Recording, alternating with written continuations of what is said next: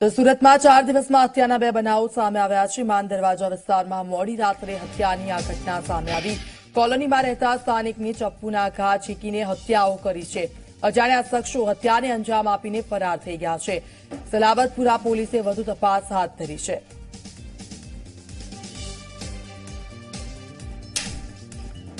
તો સુરતમાં દિવસે દિવસે અસામાજિક તત્વોનો ત્રાસ વધી રહ્યો છે। હત્યાના બનાવો સામે આવી રહ્યા છે। સુરત ધીરે ધીરે ક્રાઇમ સિટી તરફ વધી રહ્યો છે। માન દરવાજા વિસ્તારમાં મોડી રાત્રે હત્યાની ઘટના સામે આવી। કોલોનીમાં રહેતા સ્થાનિકની ચપ્પુના ઘા ઝીંકીને હત્યા નિપજાવી છે। અજાણ્યા શખ્સો હત્યાને અંજામ આપીને ફરાર થયા છે। સલાબતપુર પોલીસે વધુ તપાસ હાથ ધરી છે।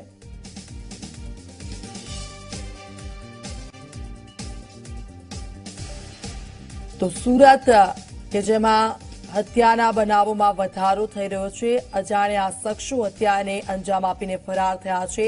ઘટના સામે આવી છે અને 4 દિવસમાં 2 હત્યાના બનાવો બન્યા છે। માન દરવાજા વિસ્તારની આ ઘટના મોડી રાત્રે હત્યાની ઘટના સામે આવતા સ્થાનિકોમાં ફફડાટ મચી ગયો છે।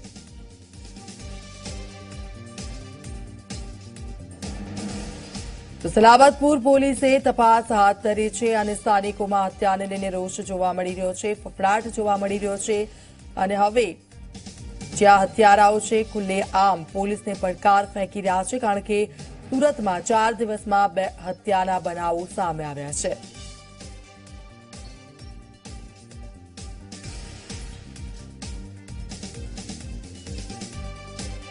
ચેતન પટેલ આપણી સાથે ફોન લાઈન પર જોડાઈ ગયા છે। ચેતન, સુરતમાં શું ચાલી રહ્યું છે? દિવસે ને દિવસે હત્યાના બનાવો સામે આવી રહ્યા છે, પોલીસ તરફથી શું કામગીરી? જી ચોક્કસથી સુરતની જો વાત કરીએ તો ગુનાખોરીનો જે ગ્રાફ છે સતત વધી રહ્યો તેવું લાગી રહ્યું છે। સલાબતપુરા વિસ્તારની જો વાત કરીએ તો 4 દિવસમાં 2 જણની હત્યા કરવામાં આવી છે। 4 દિવસ અગાઉ એક વેપારીની દુકાનમાં ઘૂસીને હત્યા કરાઈ હતી, ત્યારે હવે મોડી રાતે એક શખ્સની નજીવી બાબતે બોલાચાલી થતા અસામાજિક તત્વો દ્વારા તેના પર ચપ્પુ વડે જીવલેણ હુમલો કરવામાં આવ્યો હતો, જેમાં જે યુવાન છે તેનો ઘટના સ્થળે જ કમકમાટી ભર્યું મોત નીપજ્યું હતું। આ ઘટનાની જાણ થતા જ ઉપરી અધિકારી તેમજ સલાબતપુરા પોલીસ મથકનો જે સ્ટાફ છે તે ઘટના સ્થળે દોડી આવ્યો હતો અને વધુ તપાસ હાથ ધરી છે। હાલ જે અસામાજિક તત્વોનો જે કહેર છે તેને લઈને સ્થાનિક લોકોમાં પણ ભયનો માહોલ જોવા મળી રહ્યો છે। બિલકુલ, આભાર ચેતન સમગ્ર વિગત બદલ।